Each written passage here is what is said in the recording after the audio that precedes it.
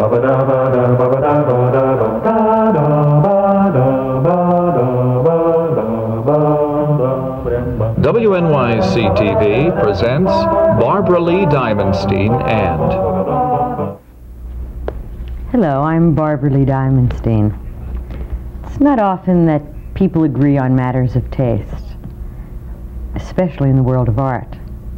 But there is at least one incontrovertible fact, and that is that Louise Nevelson is the doyenne of American sculptors. It is a very special pleasure to welcome you, Louise. Thank you. Most of us know Louise Nevelson's work as contemplative, black, white, mysterious assemblages. Many of you know her as a philosopher, as a glamour lady, as, I guess, an executor of more extraordinary commissions than almost any other sculptor in this century. I'm thinking of the most recent, Louise. Not only are you one of the busiest artists in the world, but your work pours forth with uninterrupted regularity. In the most recent period, you finished 3 monumental and I guess dreamlike assignments for any creative person. And I'm thinking specifically of, to begin with, your complex design of all the sculpture, the architectural ornament, and even the vestment for St. Peter's Church. Then I'm thinking of Louise Nevelson Plaza, a park bounded by, and quite appropriately, by Maiden Lane and Liberty, where there are 7 monumental metal sculptures. And then I'm thinking of a wall 17 feet by 35 feet that has recently been installed at the World Trade Center. I mean, there are 3 remarkable commissions. Can you tell us something about each of them? Actually, many of them took place, at least 2 of them took place, during the course of almost a press blackout in New York City, during the course of the newspaper strike. Perhaps you could tell us in your own words about the genesis and the origin of Louise Nevelson Plaza. Why don't we start with that? Where is it? What is it? Why do you call the works flags? How did you arrive at their placement, their design? Well, it was nearly a year and a half ago that I was approached to do a park in New York City where people can enjoy it. No fences, as you notice, and that, you know, in New York, 7 months a year you can sit down outdoor and enjoy yourself. So this triangle down Maiden Lane and facing the Federal Reserve Bank was offered to me. I went down, studied it, realized that it was facing the Hudson River. It was a lovely place, and the buildings are so compact. They are really like mountains surrounding it. Consequently, that was the framework, and that appealed to me because every building has thousands of people working there. I don't expect the executives to come and sit around the park, but I do expect the people that work there, that have their lunchtime and thereafter, to come and enjoy the park.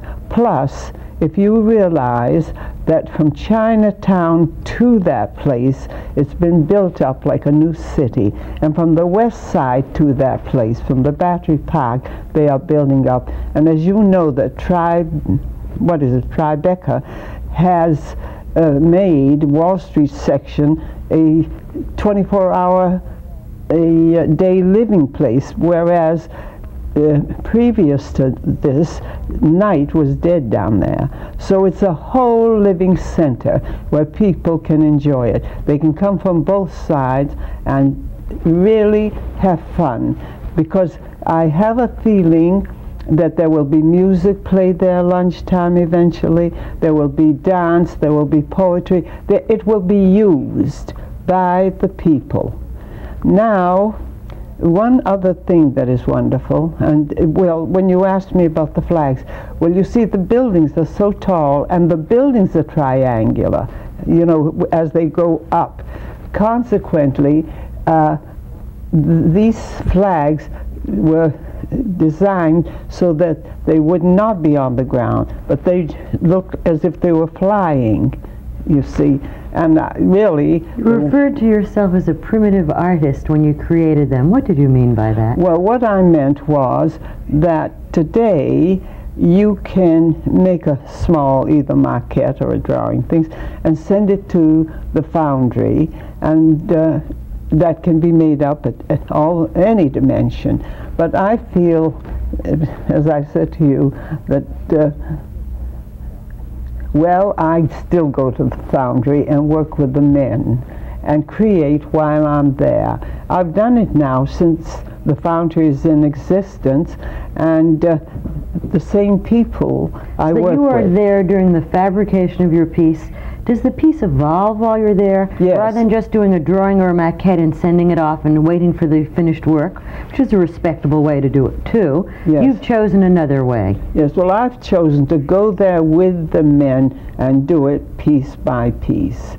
Also, technology comes into it, science comes into it. Now, suppose I want a piece that is a ton for one piece. I will say to the boys, these are the boys at the foundry. At the foundry, I'll say, I want this piece. Now, they have the mechanics that they pick that up as if it was a piece of paper and lay it down as I wish. So does your work evolve while you're there? Yes, yes. Do you ever change it while it is being created? Sometimes.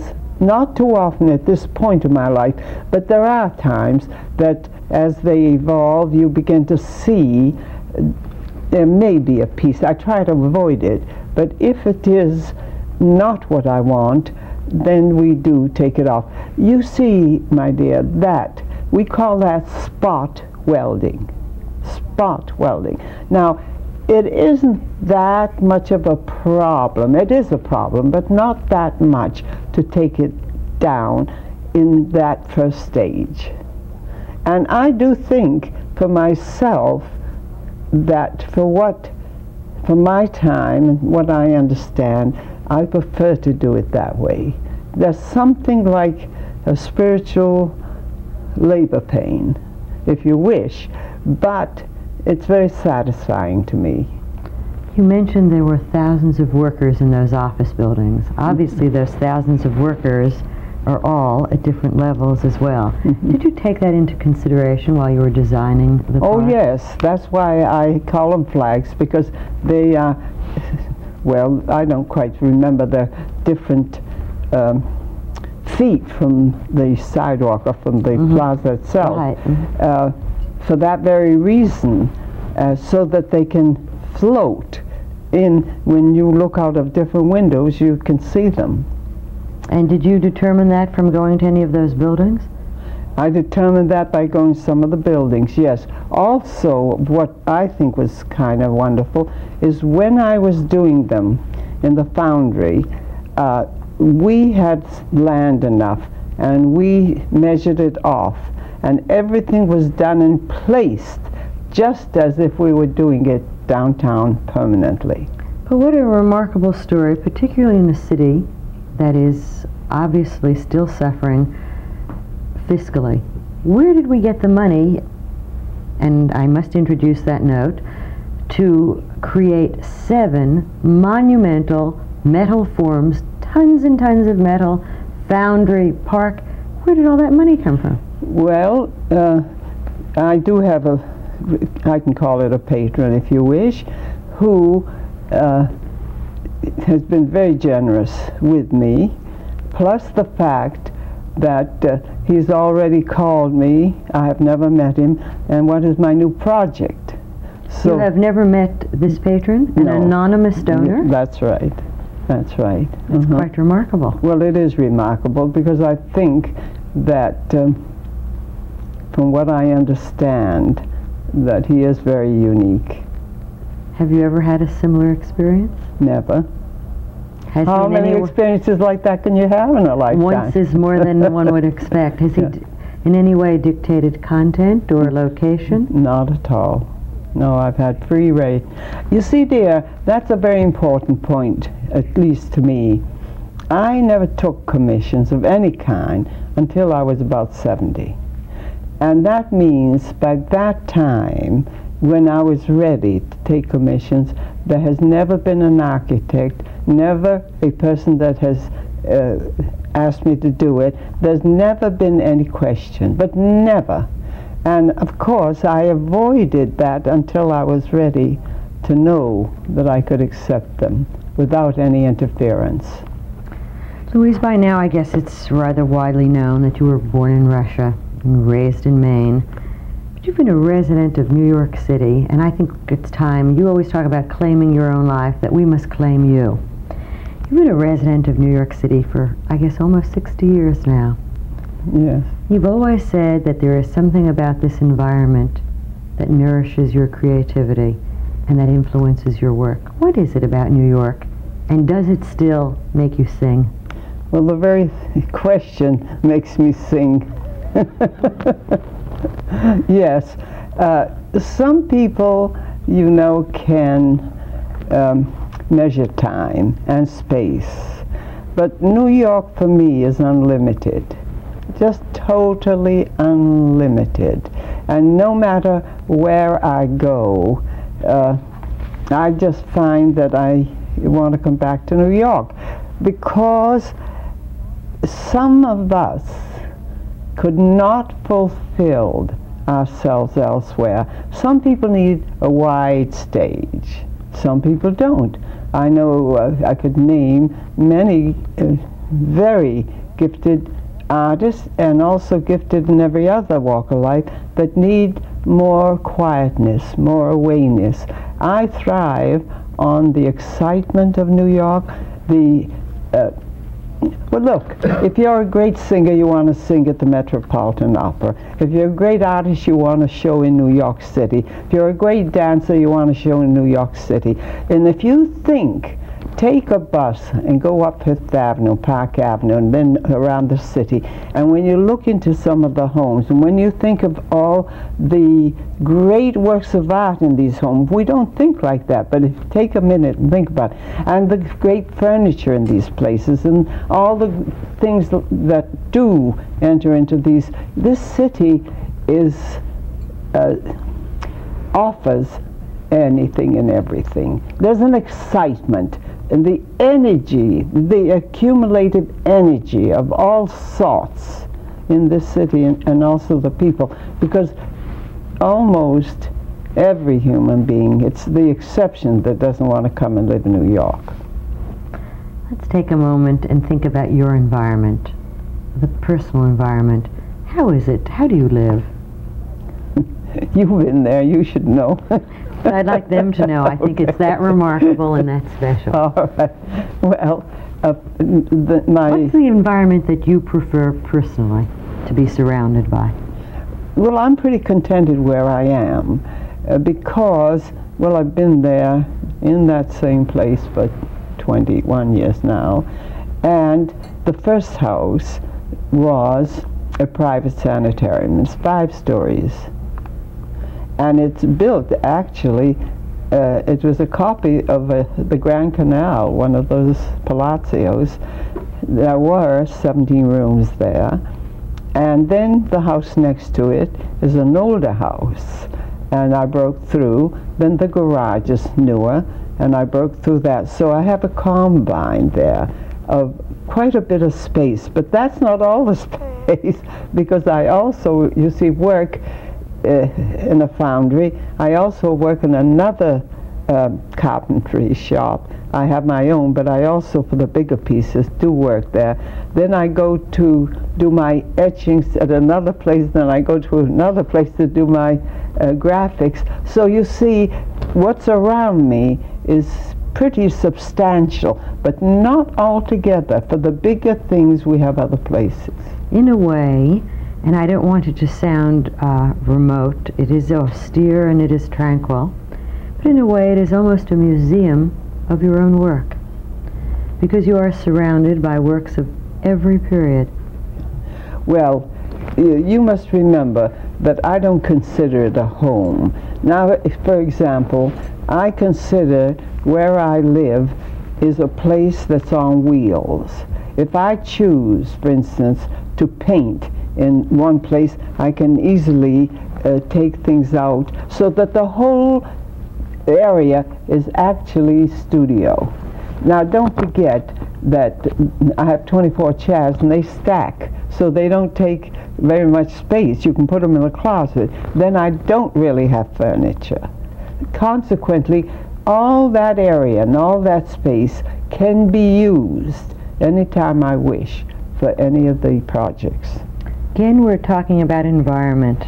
Actually, there are many of us that see you as the originator and the chief exponent of environmental art. When and how did that term originate? Well, that was long ago. I'm trying to think how long ago, but very long ago.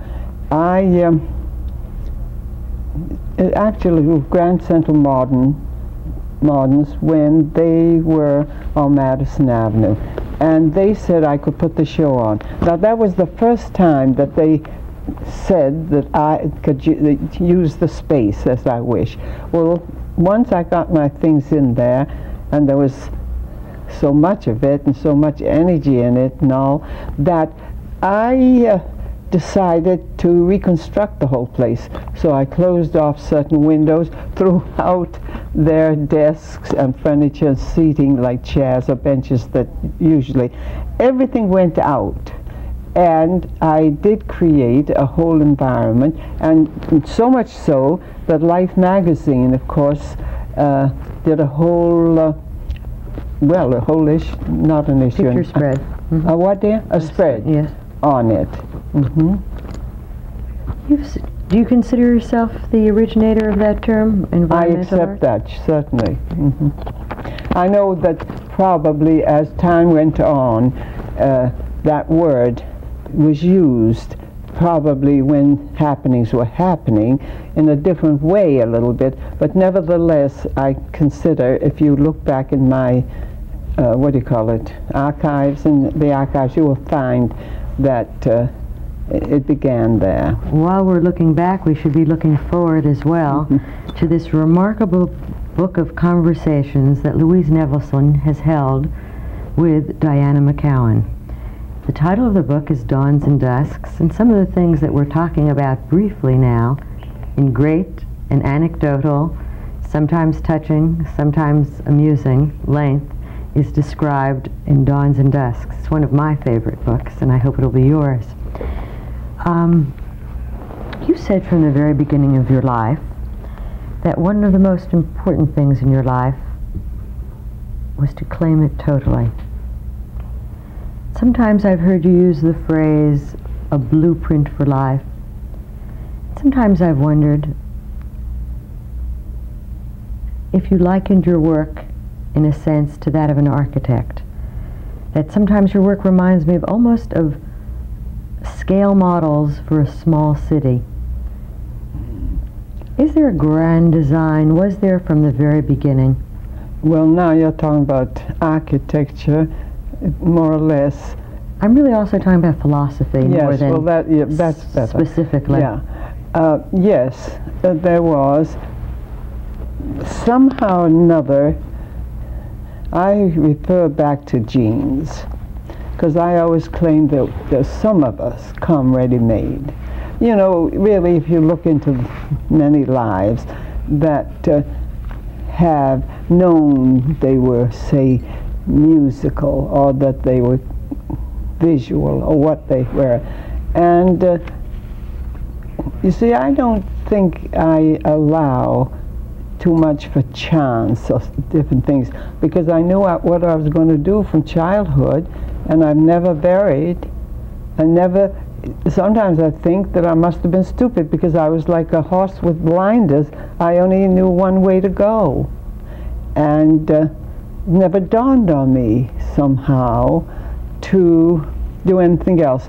And of course it's been difficult, and also I was going to say I felt for many years that I was living in a kind of spiritual labor-pain deal. And in retrospect, of course, I feel that that was the only way to do it for me. How did you ever happen upon wood as a medium for your work? Yes. Well, that was the Second World War.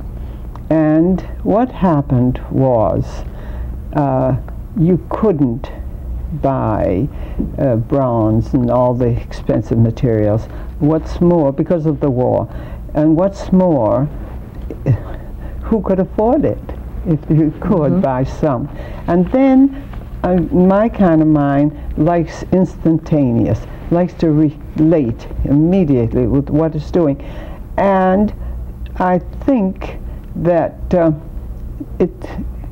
for example, I think the work really kind of forced itself on me. I had made a decision then. I said, now look, I can't afford this. There is a war. You can't get material. What do you want to do? Maybe it's futile to work at all. There may be danger in wherever you are. And I thought, well, I think the most important thing to living is to do it, no matter if a plane comes and destroys it or whatever, but you must go on working.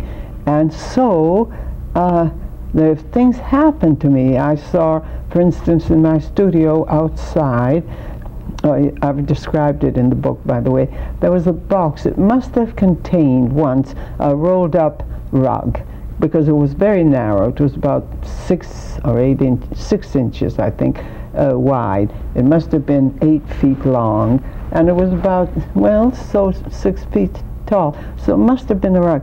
And I looked at it, and I thought, well, this is gorgeous.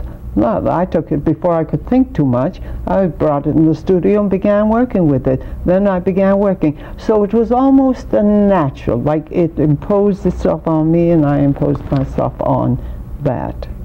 So it was a natural, and then I began singing with it. You know, it began to swing like the flags.